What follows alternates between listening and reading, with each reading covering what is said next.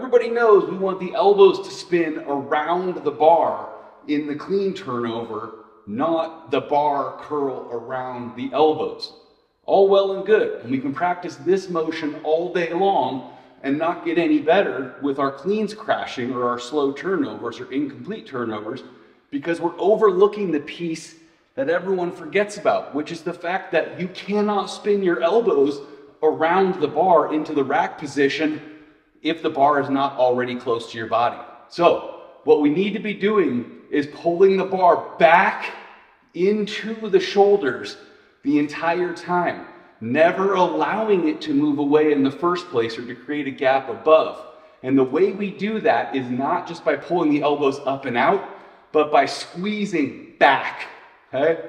So just like a bent row motion, we are pulling the bar into the body as the elbows come around. Wherever the elbows are, the bar has to move around. If the elbows stay in line with the sides, the bar has to move out around them. Or if we get up and out, and then we allow the elbows to move forward prematurely, the bar goes out and around and up, okay? The bar will be as far away from the body as it is from the elbows. Make sense? Great. So squeeze back as you spin around.